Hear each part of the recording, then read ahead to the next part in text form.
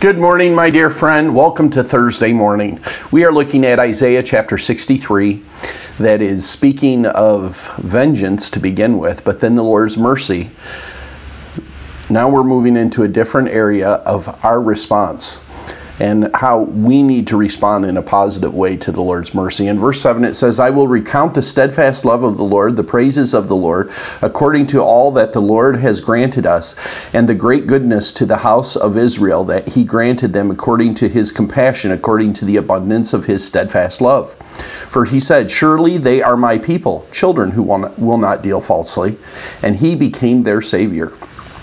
In all their affliction he was afflicted, and the angel of his presence saved them.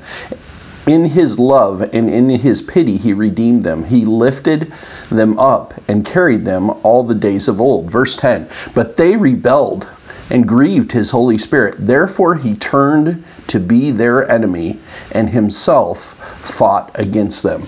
And this is a principle that we need to realize. If we rebel against the Lord, his actions will turn against us. His actions will go against us, so that we'll repent for sure. But we need to be aware he can become a powerful enemy. We want to pursue him. We want to pursue his mercy and accept it. Let's pray. Heavenly Father, we come to you today thankful for your word. And Lord, we want to accept the mercy that you're showing us. Receive that from you because you love us. We thank you in Jesus' name. Amen.